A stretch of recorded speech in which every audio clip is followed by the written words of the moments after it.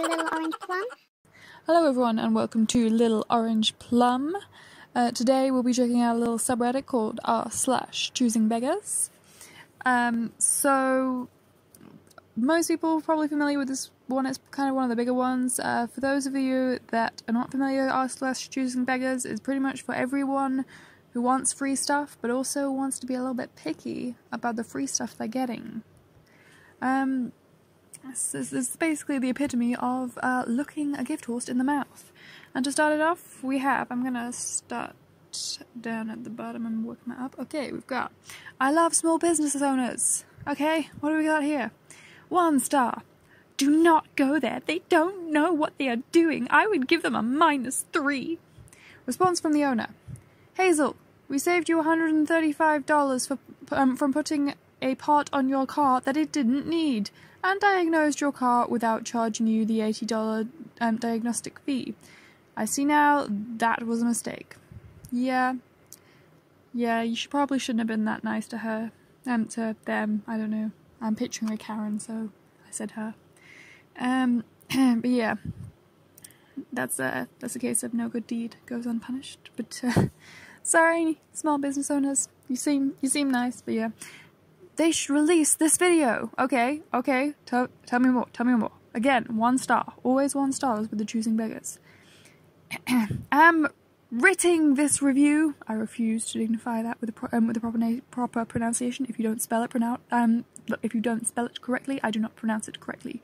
I am writing this review because the owner doesn't provide disability doors for big boned people. Stupid, was not able to squeeze through the door, and this is not how you it's fat. What? Punctuation, please, I beg of you, punctuation. This is not how it's fat shaming, and if I wasn't white, someone would have handed me my food collection order, and your what collection order? Okay. And I hope this owner dies. I have hepatitis. I'm getting a lawyer to sue for food lost. Food lost? Food lost? I don't know. For lost food lost. Okay.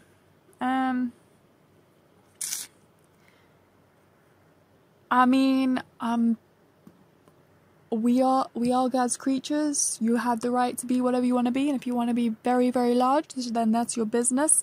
But if you're so big that you cannot safely get through a standard door, please acknowledge that demolishing the wall and rebuilding a new door that is you-sized just for you, when you're a completely different size to the rest of the human race, is kind of a big ask. I'm just saying.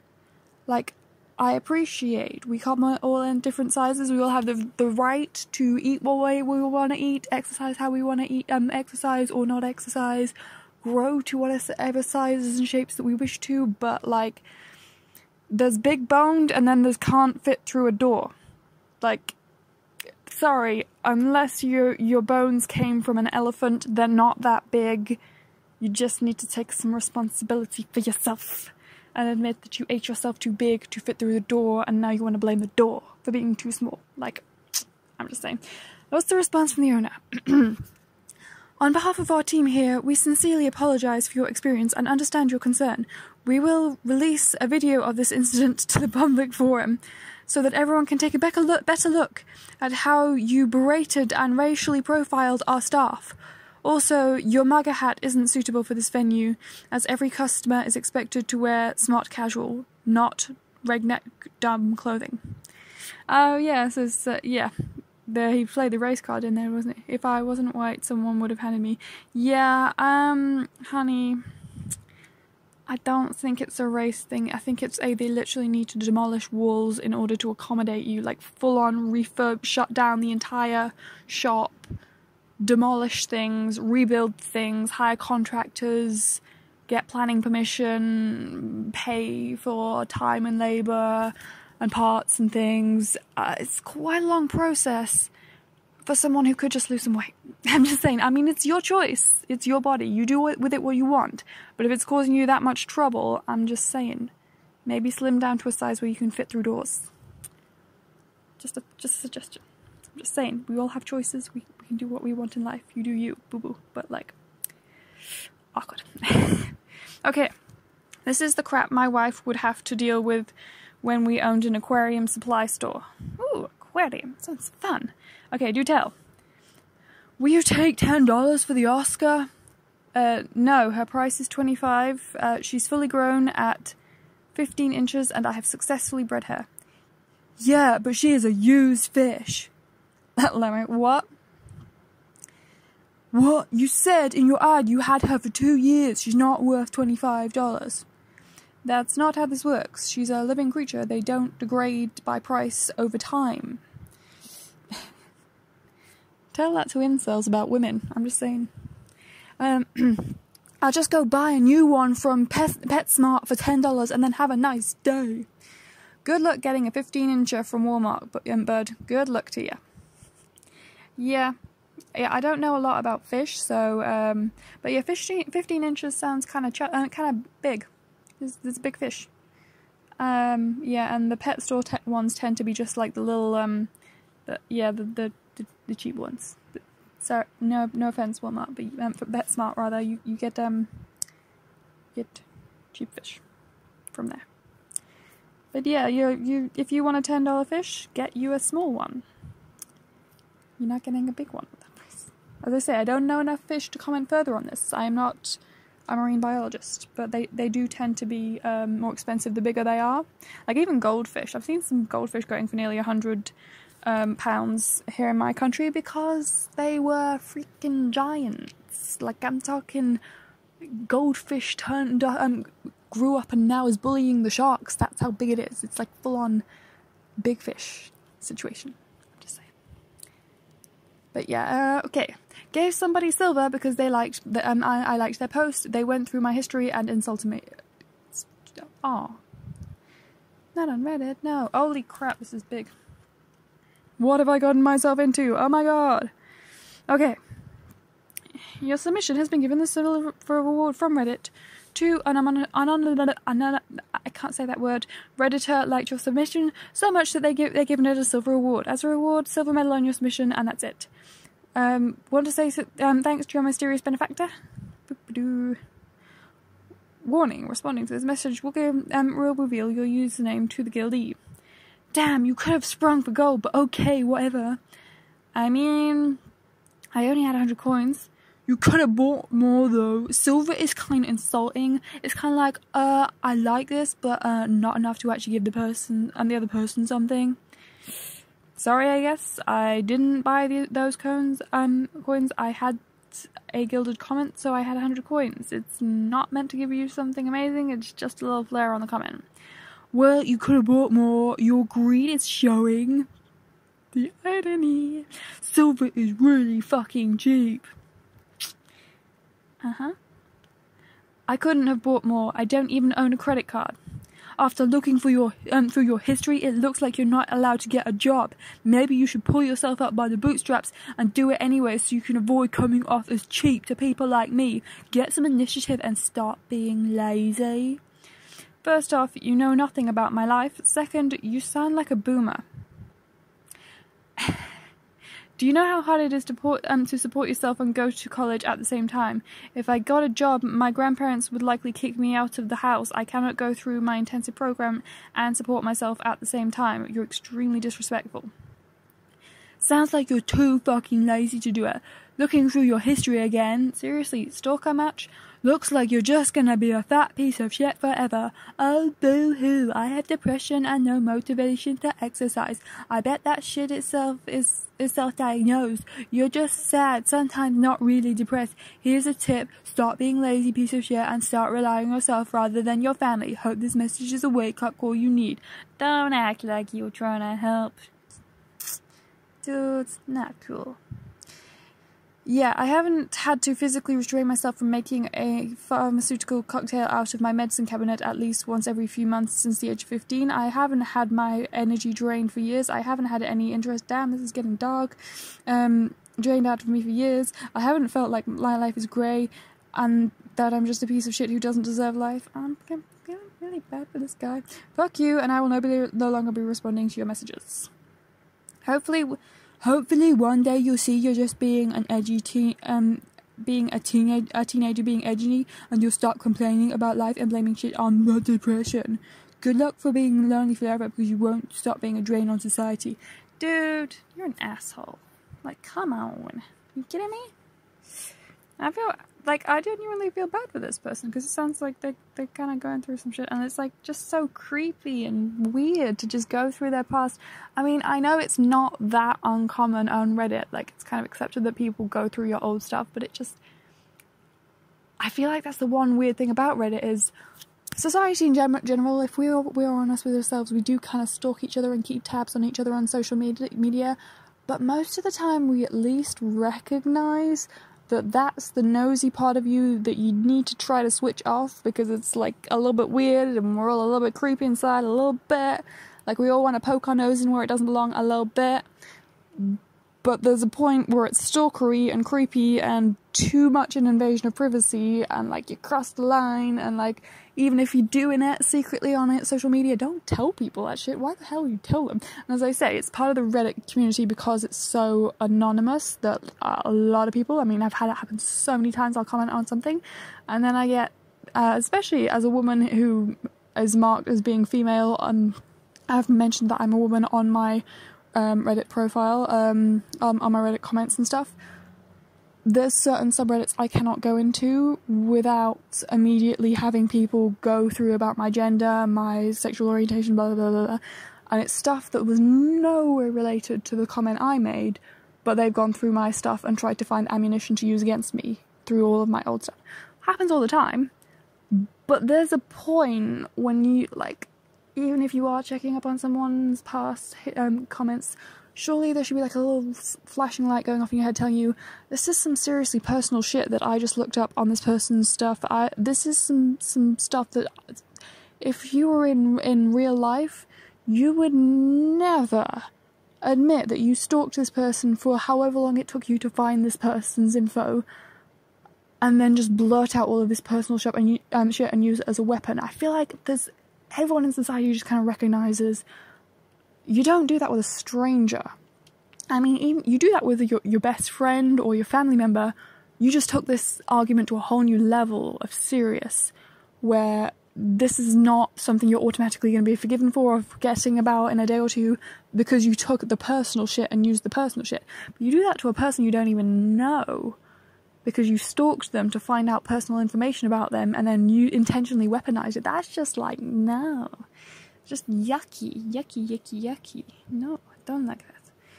Yeah, I want a funny one now. Is this funny? Let me check.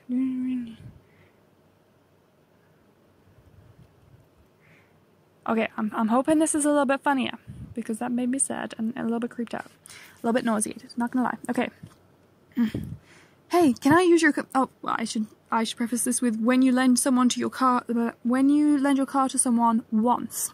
I feel I need to preface it with that. Okay, here we go. Hey, can I use your car again? Sorry, can't. It's with me at my university, bro. Oh, can I use the other one? The one in the garage? Sorry, bro. That's my nice car, and I don't want anything happening to it. Well, you know me. I won't crash it or none. I just need it for a few days. Oof. I'll think about it. Probs need a battery change because it's been in my garage for a couple of weeks before running. Alright. Could you charge it, then let me use it? I don't got much run. And is the gas filled in it? I'm at university, bro, and I don't know if I'll even let you use it, though. It's fine, I'll just ask your dad. Just tell him that you let me borrow it before I come over. I need it by tonight, please. Dude, no. How are you even going to pay for gas if you don't have money? It's expensive since it requires premium gas. Thinking face. I figured it's full since you haven't driven it for like weeks. And is the gas filled in it? I'm at university, bro, and no, I don't know if I'll even let you use it yet, though. Fine, I'll just ask you to... Oh, wait, hold on, I did... I'm confused. Is that the same thing? Okay, skipping. Okay. I figured it's full since you haven't driven it in weeks. What's the point in having a nice car if you're not even gonna drive it? I'll get some life out of it, bro. Please. Like he's determined, but yeah, not your car. Not your car. You don't get to have it immediately. Especially if it's a nice car. Like, I would definitely, if I was ever asking to someone who was borrowing 2 cars, I would immediately be like, hey, just for my peace of mind, can I borrow the shitty one? Because I don't want to crash, don't crash the nice one. Not that I'm planning on crashing it, but you know, just for insurance, get the cheap one if they're gonna let you borrow it. Not that, but yeah, I don't know. And I don't get the mentality of people like this. I mean, to be fair, I understand the whole when someone has a fancy car, it's kind of silly when they just leave it in the drive and are just so kind of wanting to keep it pristine, and like, what's the point of the investment if you don't drive it? But just because, you know, even that being said, like, it's not your car. It's not your car. If they want to leave it in the drive, that's their business. Even if it seems silly, it's their thing. And honestly, lending stuff out, like, I feel like it's one of those things. It's like I never have asked to borrow someone's thing that was that expensive. Like, not even cars. Like, I get nervous about borrowing people's phones or laptops because it's too valuable. But yeah, I don't know. I guess this is a bold mofo. He don't care. He just gonna be like, I'ma just borrow someone's fancy car, and expecting them to have it all charged and filled with gas and ready to go for you. Like, honey, he is not your valet. He is the guy you were trying to borrow a very expensive thing from, and you treating him like your staff. I'm thinking there must be a little bit of a delusional going on with this, which makes sense for choosing Beggars. I did plan to go on a bit more, but it's kind of dragging this video. So let's just quickly. Homophobic choosing Beggar doesn't want to pay me, so I created her an icon for free of charge. Okay, let's see. Last one. I'm going to go quickly. Hey girl, I saw a drawing you did of Lizzie and it's so good. I really want an icon for my profile too. Thank you so much, and sure, I'll make it for you as soon as I finish my current project. So around tomorrow, are you okay with the same style I did for Liz? Yeah, that would be good. You're the best. No worries, it'll be $10. Just hand it to me on Monday. What?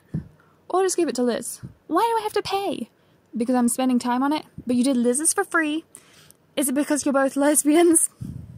Yes, we are part of the same secret club. We are, it's part of our code that we always help other lesbians. Yes, I can confirm. What the fuck, Imo? Is it because, if yes, I'm a part of the LGBT community too? Awkward. First of all, I'm bi. Second of all, piss off. Go girl. Yes, you go girl. I'll draw it, if you draw it for me, I will post it on my story and everywhere, and you'll get loads more followers and money, so think of it as an investment. Girl, please, you have 64 followers. Girl. Whatever. Fuck you, dyke. I never even liked your drawing anyway. Go lick Lizzie's pussy. You'd be lucky to even draw me. Fucking lesbo. I'm sorry, I don't know what came over me. I had anxiety and depression. Can I please just get an icon? Fuck you, ass a bitch! Damn, girl, you got some issues. Okay. You know what? I changed my mind. Give me a minute. Really? Oh my god, thank you so much. I'll totally post you on my Instagram. Done at 0 charge. I wanna show me. I wanna zoom in. Go on further. Damn it, is that as far as it'll zoom in? Damn it. I wanted to properly show this off. You can kind of see it down there. But that's as big as it gets, unfortunately, in this screenshot. I'll see if I can edit that to make it bigger. But, like, it's majestic. It's beautiful. Well done, girl. Well done. What the fuck? Fuck you, ugly bitch. I want a real one. I'm gonna tell everyone you hit on me and I rejected your ugly ass. Obviously a severely mentally stable person here.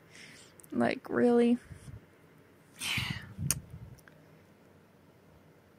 I want to read the comments. I promised I would not make this video too long, but I want to read the comments. The classic. I love your stuff. It got something. Your stuff sucks anyway. It is a classic. It's an oldie but a goodie. What else we got here? Where are we at? This is a very long continuation of the same conversation. I wanted to kind of show more of a range. Oh my god, it just gets worse and worse as you keep reading. I'm so sorry you had to tolerate this shit girl. I hope she gets hit by her own karma soon, because this is just vile. It's true. It's effed up. The effed up part of this all is, why do people act like this and do it over text of all places? I mean, a phone call probably isn't going to be recorded and it isn't going to end up posted all over the internet, but this lass, she unleashed a tirade of homophobic crap while pretending to be part of the LGBT community herself. All because she's a cheap and jealous. Then she leaves written proof of her intentions to spread BS about OP. Like, I get that she's an idiot, but yeah, good point, honey, yes. That's very true, like, she's you literally left your calling card. Like, you said you were gonna accuse her of, sexually, like, well, she was just, like, trying to embarrass her sexually, but, like, seriously, do you think that's gonna work when you literally wrote it here? Like, you tell everyone this, and then she'll, if you actually did that, she'll just post this everywhere and show everyone what you already said to her. So no one's gonna believe you. You dummy. Dummy. But, as I say, it doesn't seem fully mentally there. There's like a lot of flip-flopping back and forth. I feel like when you just kind of go off on someone like this, you kind of can't really read through. I mean, I can understand someone getting angry in the heat of the moment and yelling something like this verbally, if they just lost their temper massively, but like massively losing your temper, then apologizing, then massively losing your temper via written text, like, you can read all of this stuff back yourself and see yourself. Like, it's kind of hard to yell like this while staring in a mirror, and surely for written text should be the same, but I'm guessing we just don't have a lot of introspection and a lot of mental stability, as I'm saying, but sorry OP for having to go through that, but the picture is amazing. I love it. Well done you. It's beautiful. But yeah, and I'm loving the sass that was thrown back as well. Thank you very much, OP. That was amazing. But yeah, so as I say, I'm wrapping up Choosing Beggars here. It ran on a lot longer than originally intended, but here you go, guys. Here's a nice long episode.